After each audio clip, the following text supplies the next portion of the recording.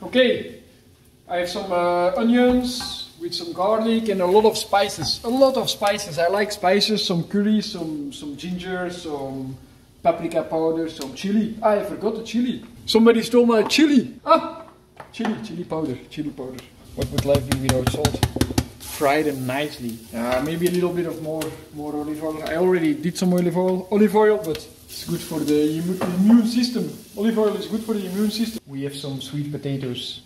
How did you make them? I put them in. I washed them just under the sink tap. Yeah.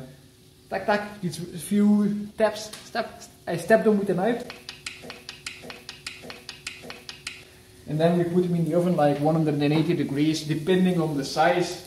This was only like 1 hour. Just I tap them with a knife, and when they're really soft like butter inside, then they're ready to go. This blender, funny story. It's like a UK blender.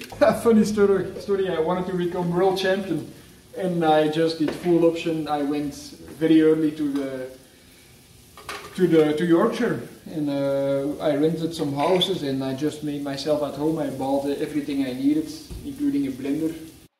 Sadly, this happened, and this is like a souvenir.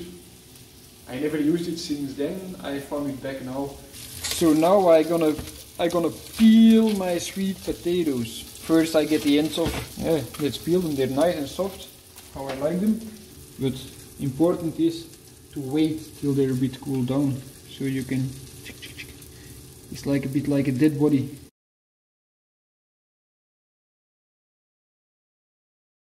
Now they are peeled nicely. Oh, it's hard for me to not eat them right now because they're so nice and soft, and this is actually real sweet potato. They're super sweet right now. I fry them with my onions. What would food be without spices?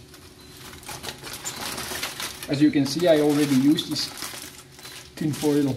I'm a green guy. Bye. So they are nice and sweet, and we fry them with the onions. You can hear the sound. It's frying. We want to get the taste into the sweet potato, and in fact we want to get a real good sauce. So we take the pan and we do that. Quick move. Give it some time on the fire. Give it some time. Do you remember the story of this blender? I also love the story.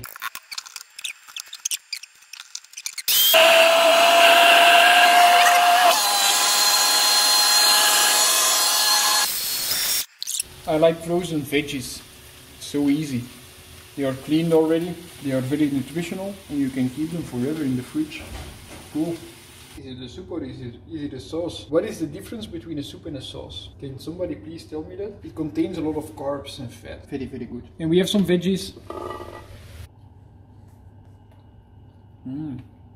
So now we take the veggies and we just put them on top of the soup. We have Brussels sprouts, and also we have one kid in the home, so we don't do the sprouts in this one for the kid. Because kids don't like sprouts. We will make hummus in 30 seconds. Quickly watch. No bother washing them. Not necessary. We take some salt. We take some pepper. 20 seconds. It's because of the pepper, it's going slowly. We take some olive oil. We don't use tahini. Sorry for the hummus lovers, we don't use tahini this time. 35 seconds. Because we want the hummus to be real fluid, we take a stick of water. Okay, it was longer. I was too slow. It's very friendly and for children, so we can also do it for the kids in the house. And it's nice because the soup is hot and the hummus is cold. We have different textures, different... Awesome. This was super fast hummus. Who would ever buy hummus in the shop? You would be really very stupid. We can now go for dinner.